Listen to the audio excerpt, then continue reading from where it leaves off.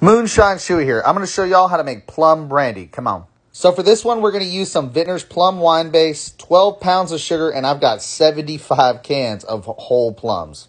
So first things first, we're going to take all these plums and we're going to take all of the pits out of every single one. It's a dirty job, but it's got to get done. Then we're going to take all those pits, we're going to put them in a strainer, and we're going to wash them off, and we're going to get all of that juice and save all that for the fermenter. And once we got all that juice washed off all of those pits, we're going to toss that in with the rest of our plums. Now, there's a couple ways to do the next step. You can go ahead and toss all this stuff into a blender in batches, or you can do like we did and just take a mixer and start mixing it all up to break up all those plums. And we found the mixer was probably just going to be a little bit easier and a little bit faster. Now, we've tossed all those plums plus our 12 pounds of sugar into a fermenter, and now we're going to go ahead and add in our plum wine base. Give that a stir and add in some hot water to get all that sugar dissolved.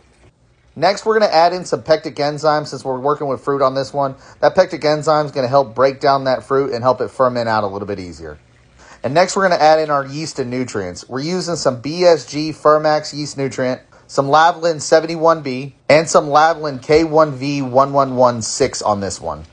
And after we get all of our nutrients and our yeast put in there, we're going to go ahead and give this a little bit of stir, get it all incorporated, and toss on a lid and let this stuff ferment out.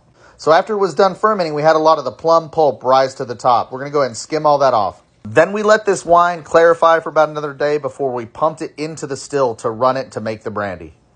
And since we're working with a really expensive mash here, we're going to go ahead and take our time distilling all this out. We're using the 100% all copper still from North Georgia Still Company. We're going to heat up slow, make tight cuts, and make sure we pitch all of those heads. And there it is, that beautiful crystal clear plum brandy. We got a great yield, and this stuff tasted awesome. Hey, y'all, thanks for watching. Shine on.